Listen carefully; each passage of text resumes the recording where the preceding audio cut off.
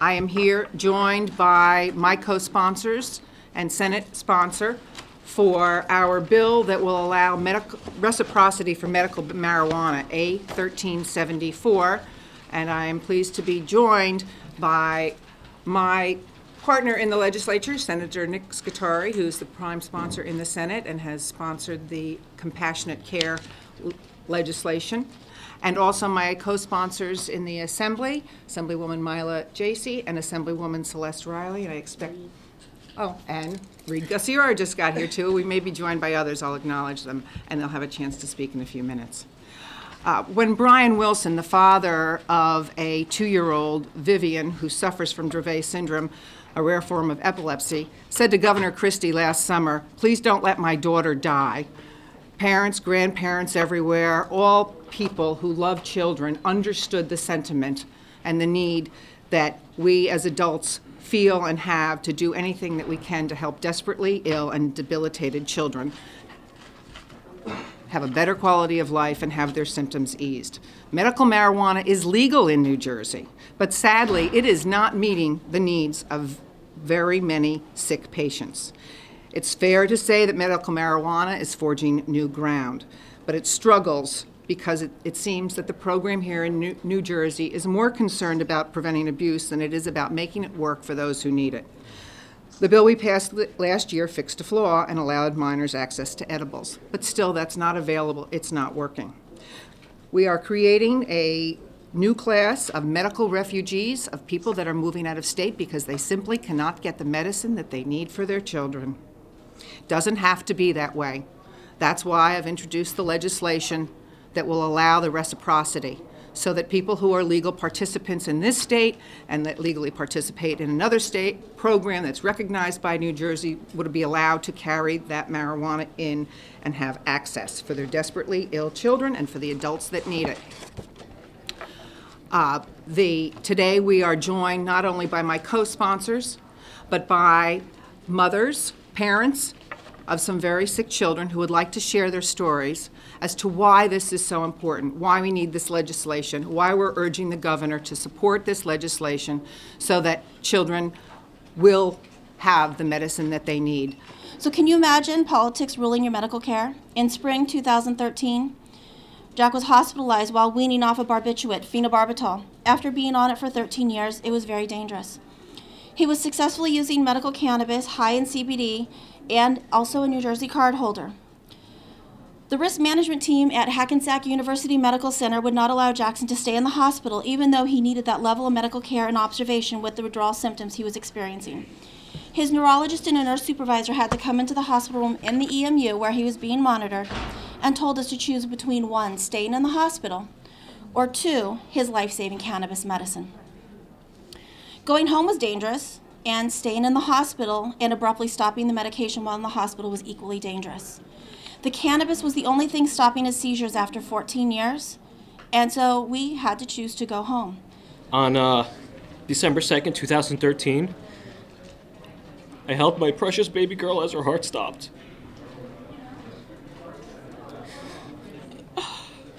I listened to my wife a few minutes earlier sing to her, hoping that she would respond and not be brain dead. My daughter Sabina Rose had Dravet syndrome, a catastrophic form of epilepsy that does not respond to medications. She tried and failed 6 different medications, and was on 4 of those at the time of her death. I never thought that I would have to live through the tragedy of my daughter being sick, watching her have countless seizures, and never knowing if this would be the one to take her away from me. I never thought that my daughter would only celebrate 1 birthday, 1 Christmas, 1 Halloween, and put her feet in the ocean once. The fact is, Governor Christie, if my daughter had access to compassionate care without the impossible hurdles that have been put in place by legislators, the people that we elect to work for our families, she would be alive today. I set about to obtain the medical marijuana card for Jenna, not realizing I was opening up Pandora's box. For starters, my daughter and I had to travel 4 hours round trip to a doctor qualified in the program who, at the time, was the only doctor seeing any pediatric patients. Next, I searched for a psychiatrist to write a letter of recommendation. This was not an easy task since my daughter had never needed psychiatric help before. I was lucky to be referred to one that was willing to see us in New York City. Lastly, I collected a letter of recommendation from my daughter's pediatrician. All told, this process took me over 6 aggressive months to finally retain the medical marijuana card for my daughter. The obstacles we experienced this past year to treat our deteriorating daughter has been nothing short of a program set up for failure. The stories are heartbreaking, the problems are many. This program's not working. Hopefully today, with these voices being raised and the stories being shared, that the governor and the legislature will come together and start to make the changes to make this program function. It's not going to be a straight line to get it to where we want it to be. And in the meanwhile, the easiest, fastest thing is to allow reciprocity so that families can have access while we implement a program and make the changes that we need to change. I thank Linda for inviting me here. I also was contacted by Tina DeSilvio. She's a member, a constituent in my district who, you just heard her story about her daughter Jenna. And it's extraordinary when we know what the answer is as mothers. We have a sick child and we know the answer. And government regulations are stopping you from getting the answer to actually improving the quality of life of your child. We have clearly issues here that we know what they are. Affordability issues, we have access issues, and we have control issues, product control issues. These are things that we can solve. These are problems that we can solve. So I stand here with my fellow legislators saying that I will join this effort and this problem will be solved. I ask you to go back to your legislators, all of you that are here. I ask you to also write to your legislators and to your senators and also the governor, because ultimately it's going to be on his desk, isn't it? And we need his support. So with that being said, I thank you very much for coming out today, and thank you for your support. I think pretty much everything that needs to be said has been said, and I think what you need is our continued support of these efforts. I just want to read a very brief statement about Vivi Wilson. Vivi Wilson's grandparents, and she suffers from Dravet, live in my district, in Florham Park.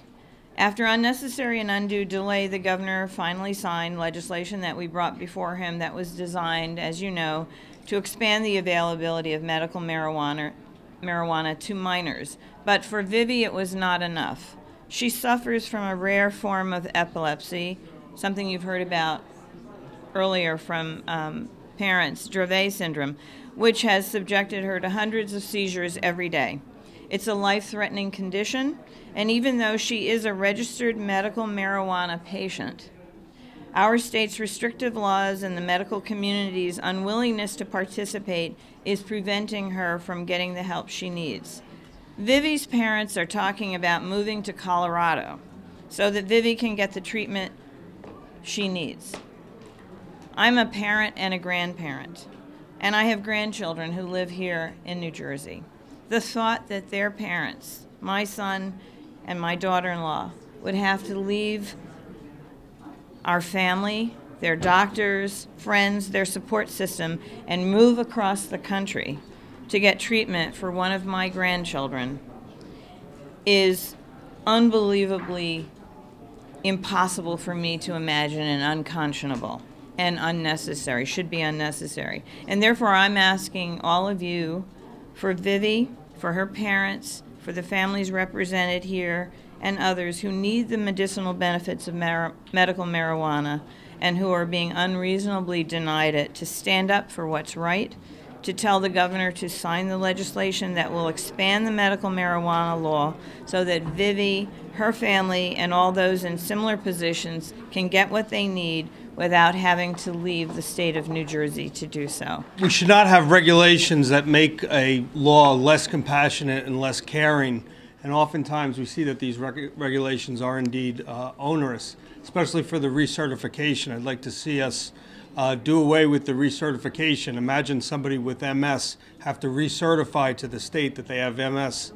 And also the doctor registry seems to be not working because a lot of doctors aren't signing up, and oftentimes doctors are outside of the health network. So we need to streamline the regulations. We're not expanding the program, we're just facilitating so that the program can indeed be compassionate and caring. And I stand shoulder to shoulder with Linda and the other fine sponsors to make that happen in New Jersey. Thank you. It is rare. I've been in the legislation. This is now my 13th year. And I really, when I was standing there, I was thinking to myself, never since I've been down here have I been embarrassed and actually borderline ashamed of our state.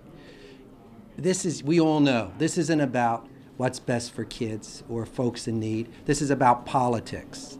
And we all know who's standing in the way here. The governor who's a few feet up the hall.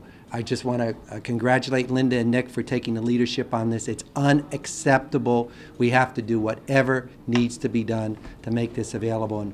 And all I can say is, on behalf of everybody, we will do what we can. But please, Governor, if you are listening, listen to these folks, have a heart. I was thinking of the biblical quote, whatever you do for the least of my brothers, that you do unto me. How can anybody with a heart block this? So we are on your side. We will do what we can. And hey, I just want to thank you all for your courage. Thank you. These stories are tragic and they are unnecessary.